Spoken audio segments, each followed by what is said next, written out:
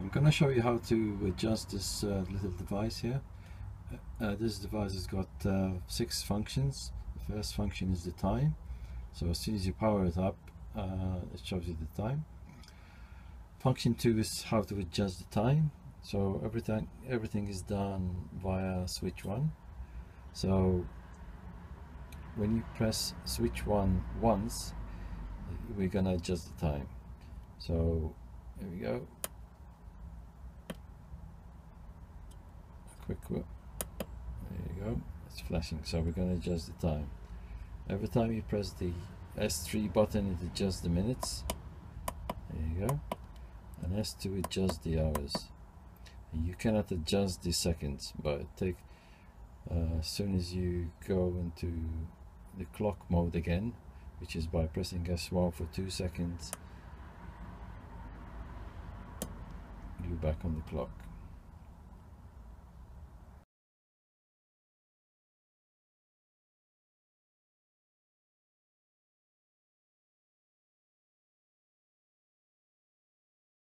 Next, we're going to adjust the alarm. The alarm is function 3, which you go into by pressing the S1 switch twice quickly. So there you go.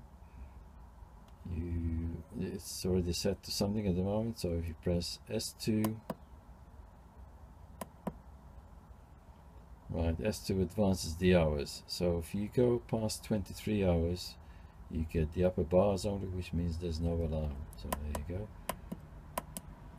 So S2 is adjusting the hours. Let's set it to 8 o'clock. S3 adjusts the minutes. Let's set it to 8:15. Okay, so the alarm is set to 8:15, and we press S1.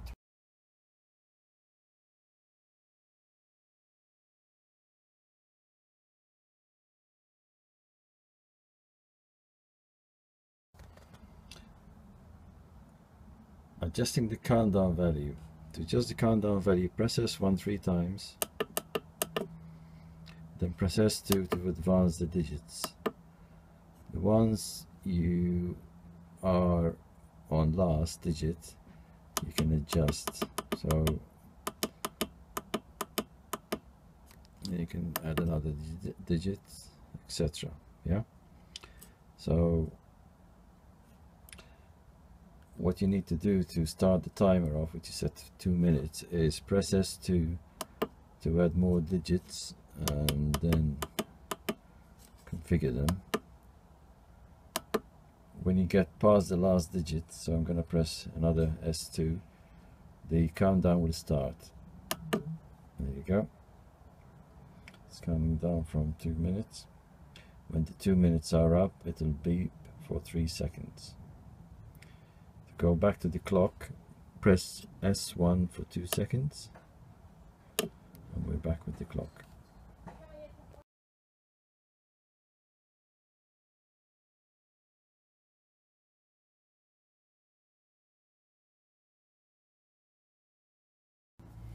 The stopwatch function can be selected by pressing S1 4 times.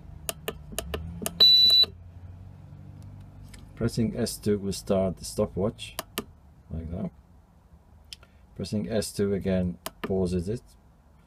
S2 again starts it. Stop it, and then to reset you press S3. Okay, so you start, and you pause it, and then reset it with S3. Go back to the clock, press S1 2 times.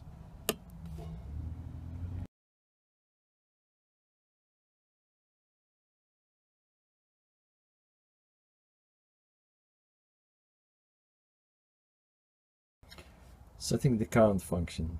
To access the count function, press S1 5 times.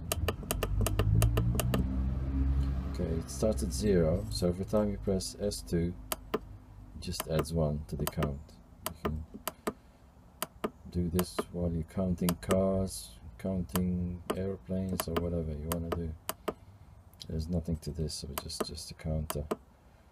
When it goes past 19, goes to 20, and this goes up to 99, and then 100, and so That's it for the current function. So press S1, go back to the clock for 2 seconds.